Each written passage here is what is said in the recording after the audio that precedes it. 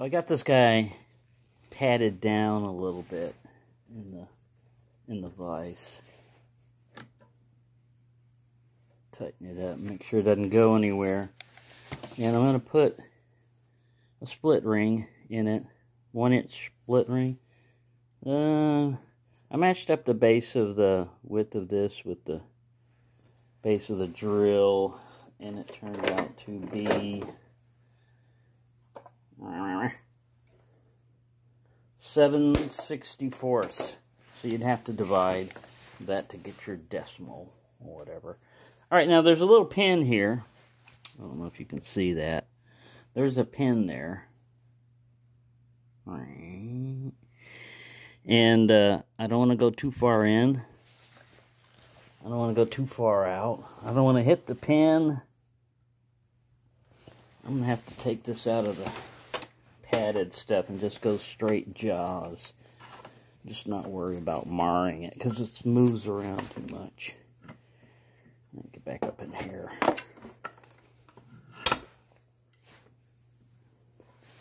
You're all zoomed in, aren't you? Well, good for you. All right, that's it right there. Right about there will do it. That should do it. Don't zoom in. Zoom back. All right. I've got a variable speed drill, so I'm going to go slow. And it's got these dimples in it already, so I'm kind of like going to use a pre-existing dimple. I'm going to go on this edge. I'm going to put it on an edge just because there's a dimple here, and I don't have much room by the pin.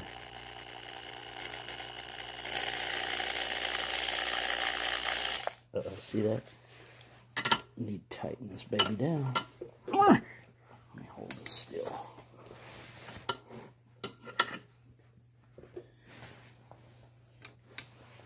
Alright, let's get back here. Where were we? I think we were right there. Uh-oh. Got some run out here.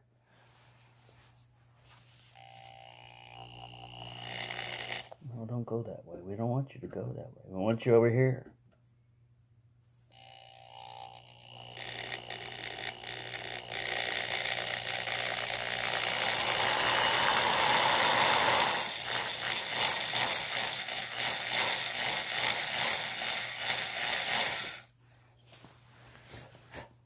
Or drill too far. Yeah, that looks good. That looks good.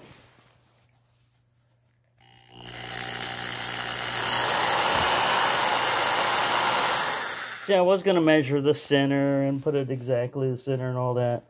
And then it turns out that it's better off not being centered. Running out of left-hand strength. Right, we're not moving.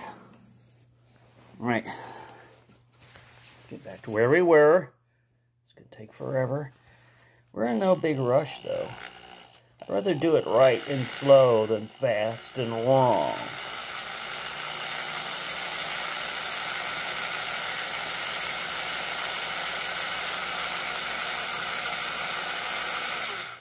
Ooh, blood.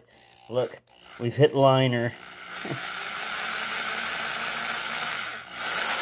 Now we hit steel. This is the hard part.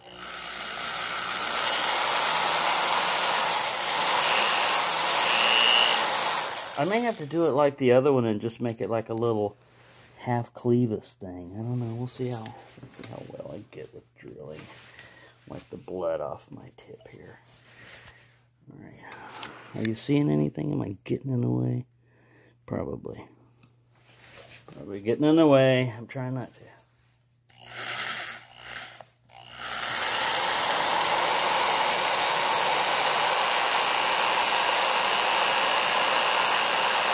Well, you can tell the difference between steel and bone. Man.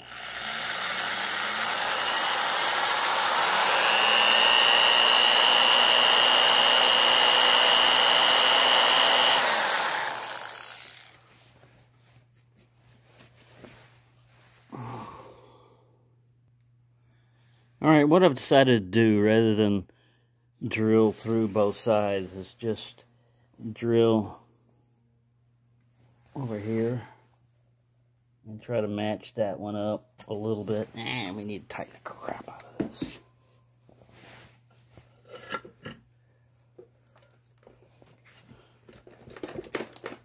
All those locks rattling in the background. Alright. Let's see how far we go here. Oh, let's see. About there. It doesn't walk off. Come on. Now we want you in that dimple.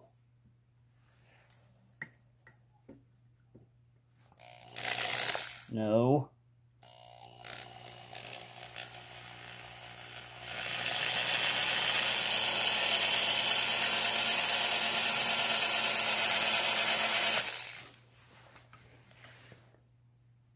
Yeah, it'll work. That's close enough.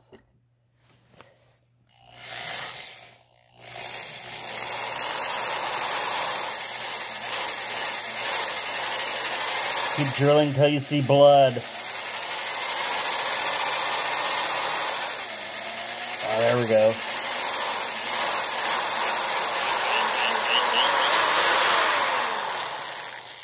You've gone far enough.